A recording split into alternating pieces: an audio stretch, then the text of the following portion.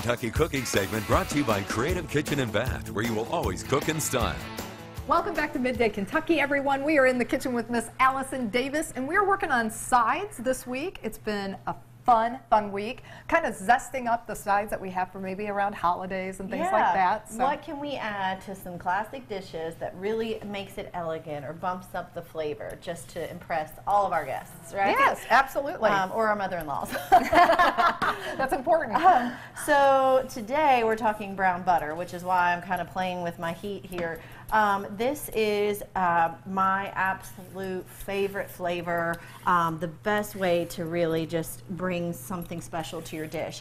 Taking butter, melting it down, and melting a little bit past melted to brown. Okay. Smell that. It smells like popcorn almost, right? Yes, like it does. Nuts and popcorn. Yep. So butter will brown before it burns, which is, I want to make sure is the kind of key point, is that once it browns, it's pretty quick before you can lose it, and then it will go to scorched, and you don't want that. So you have to kind of find it at the right moment.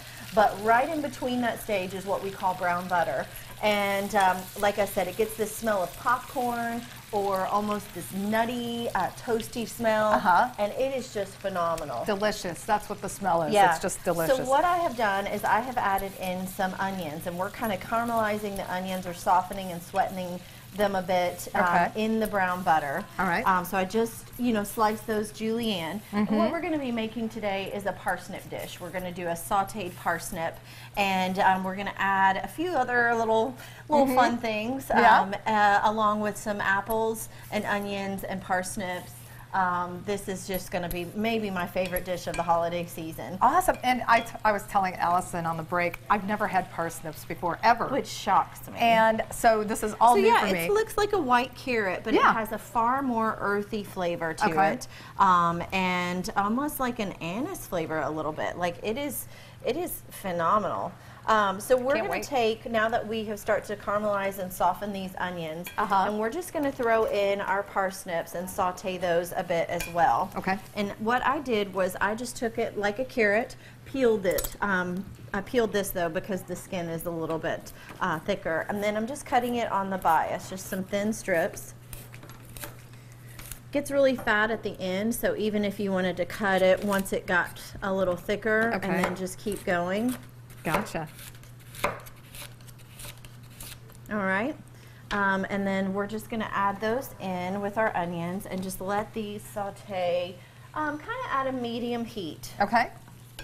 And just keep stirring it the whole time? We're going to kind of keep moving it and just really want to start to soften and almost caramelize the parsnips in a way. Okay. Now, as this is cooking, we are slicing up some apples. The apples are going to go in a little bit later because I like the crunch of the apples. I don't want them to get super soft. Like I want them to still be a little bit crunchy and just kind of throw them in towards the end. Towards the end, okay. Okay, so now some of my favorite things as far as how do we bulk this up. First, brown butter, okay, but I've got a few other tricks up my sleeve. Okay. One is a little cinnamon and nutmeg. Okay, so this is more of like a sweeter dish in a way because the onions are going to sweeten it up. Okay. But we're going to kind of add some other dishes. So I've got a little cinnamon going in and a little bit of nutmeg. All right. Now this one you would not expect in a savory dish or with vegetables. But trust me, if you do it right, it will knock your socks off. Really? If you have a vanilla bean, that's great. Right now, I believe there's been a shortage in vanilla beans, so you may be looking and not finding it or finding it at a very high price point that you may not be used to. So just go with, a pure vanilla extract and just a little tiny splash of vanilla. Interesting. I don't know if I've ever seen you do that. All of the difference. I actually do vanilla sometimes with seafood.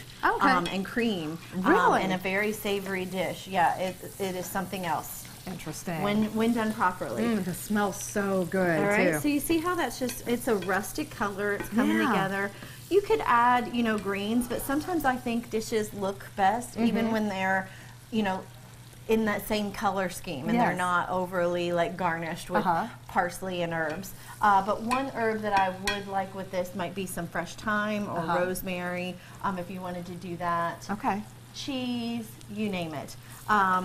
Final favorite thing of the Midday walnut oil. Okay. This will go over in the very end just as a nice drizzle. But there you go. That's it. Yeah. Wow. Well, for this recipe and many other recipes, head over to our website at WTVQ.com/Midday Kentucky, or you can head over to Allison's website at wildtimecooking.com. You can also find her on Instagram. Yeah, at Chef Allison Davis. And we'll be right back right after this short break. Keep it right here.